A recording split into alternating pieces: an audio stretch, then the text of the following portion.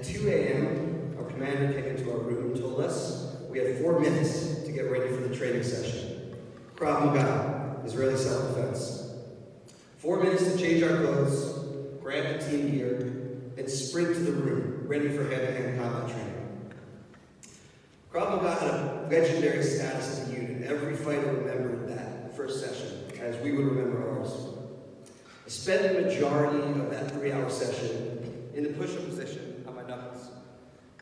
That was the punishment if we looked the wrong way or did the wrong thing. And I remember at the halfway mark we were doing a water break, so I reached for the water bottle and realized I was unable to open my right hand. I had to use my left hand to pry open the fingers of my right hand. An unpleasant experience, to say the least. So that training session took place in 2010, which was the year I drafted into the Israeli Defense Forces and began training for a counter-terror unit in the paratroopers.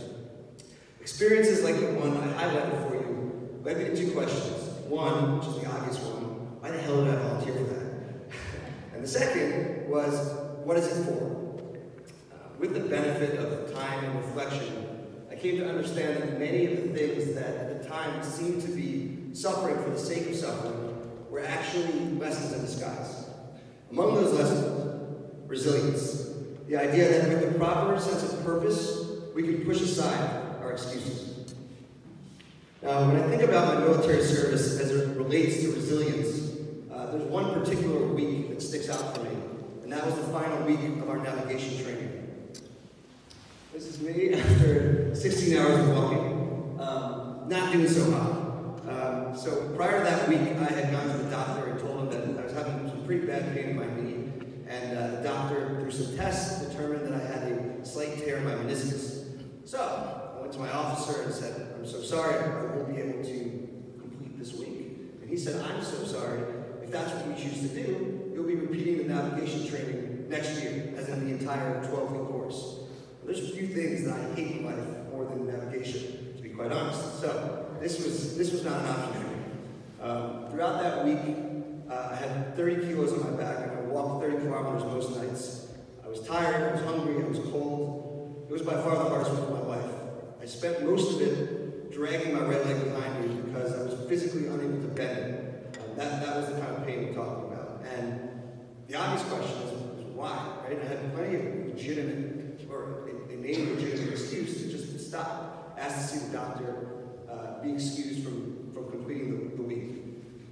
I had this image in my state of delirium that kept coming back to me of a suicide bombing in a Tel Aviv cafe, and this woman who emerges from the rubble, injured, with dirt on her face, and she grabs me and she says, "Why didn't you stop us?"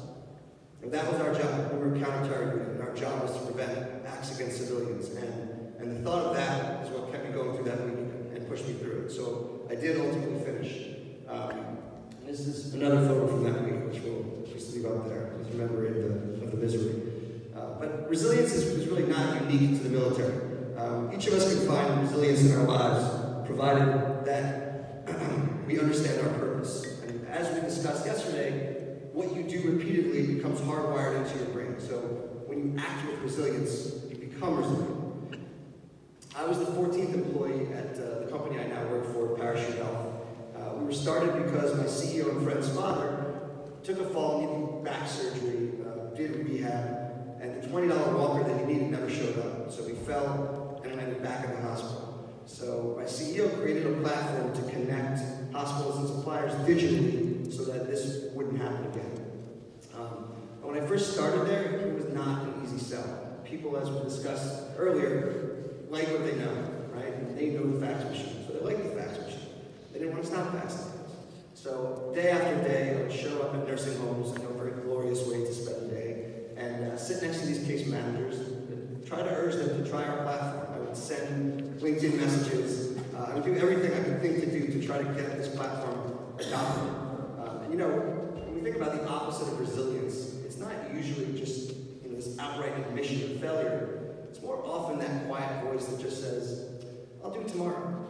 And I heard that voice a lot. I'll make that phone call tomorrow. I already visited 4 nursing homes today. Why go to the 5th one? Right? Plenty of good excuses, reasons to not follow up. But I did, and we did it as a team. And we were persistent, and we were resilient. Today, we process 40,000 orders a month. We have the innovation departments of major health systems asking us to partner on co-developing IP. Many of those same hospitals I had to sneak into a year and a half ago to try to get a meeting. So it's really been a remarkable turnaround, and the reason we were able to make it through those first couple of years is because we had a sense of purpose that drove us to be resilient.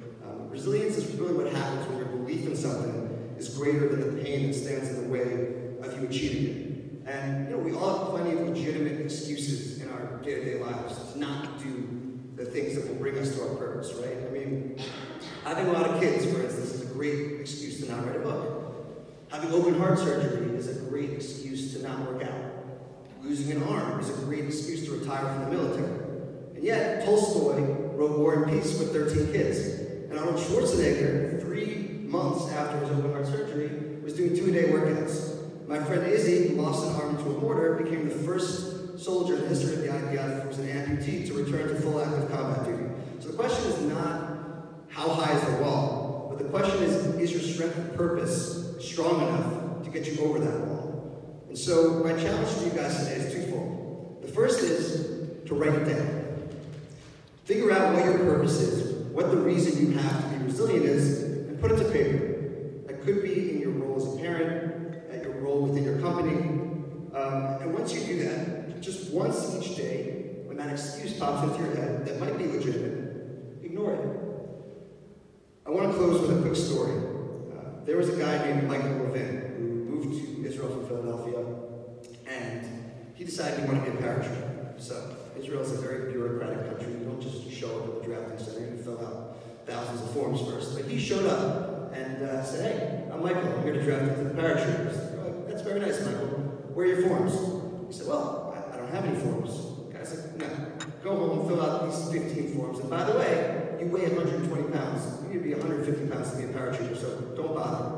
Michael went around the back of the building, pushed a dumpster against the building, climbed in the second floor window, walked up to an officer and said, "Hi, I'm Michael. I'm here to draft into the paratroopers." And he said, "Great, where are your papers?" Michael explained that he didn't have any, and the officer said, "Well, that's impossible. You wouldn't have gotten in this building without papers. Through the front door." He said, "Who said I came in through the front door?" So Michael ultimately made it into the paratroopers, not because he didn't have legitimate excuses, but because he was able to push those excuses aside in favor of a larger purpose. And my challenge to you guys is to think about what excuses you're giving yourselves that are standing in the way of you achieving your purpose. And now we're going to learn about what happens when teamwork makes a crash landing.